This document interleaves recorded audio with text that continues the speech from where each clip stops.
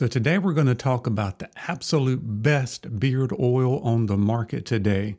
What is it? Well, of course, it's the one with my picture on it that I'm going to give you a discount code for. Make sure you use that so I'll get credit for. I'm just kidding. I really don't think there is such thing, at least in today's market, of the best beard oil. I don't think we can say that because there's so much competition, and what goes into your beard oil is like some carrier oils, and we've got lots of different carrier oils that kind of serve the same purpose with the same amount of fatty acids and those kind of things on it. So there's all kinds of options for you. I don't really think we can say anything is the best for beard oil because there's so many options. I don't even think we can say something is the best for you or the best for me, works best for me. Because how do you know works best for me? You start talking about how soft your beard is. It's so subjective, right? The things that could go into that are like what kind of mood you're in that day, and the humidity in your beard, and the humidity in your hand, your health.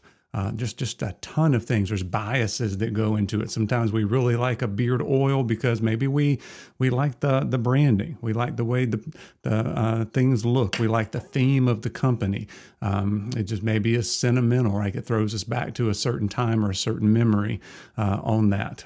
Maybe we just really connect with the owner. So there's all kinds of biases that go into trying to think what's best, at least with the beard oil, because there's so many options.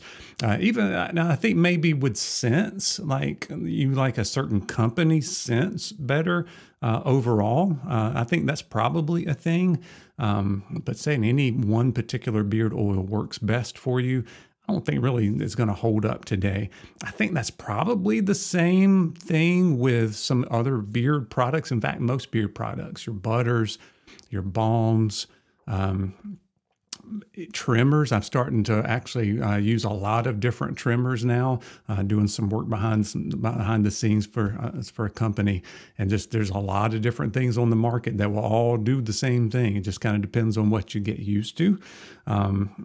Maybe a little bit different when it comes to your combs and brushes and that kind of stuff. There's a lot of different brushes out there, but maybe not quite as many for your combs because it tends to be a how thick your beard is kind of idea, how long your beard is, some of that stuff. Anyway, I just had some of that stuff on my mind for today and just wanted to talk about the fact that I don't think that we can say there's any such thing as the best beard oil. You may totally disagree, and here's where the fun part comes in. I want you to chime in down below, especially if you've been doing this for a long time like me. I've been doing this for 5 years. I'm trying thousands, literally over 1,000 different beard oils. I can't say that one's any better than others because tastes change too over time.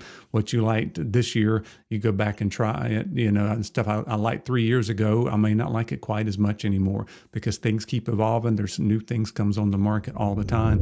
But anyway, a fun little video. I had that on my mind. I wanted to go over with you. Let me know your thoughts below. And as always, guys, I appreciate you watching. We'll see you soon.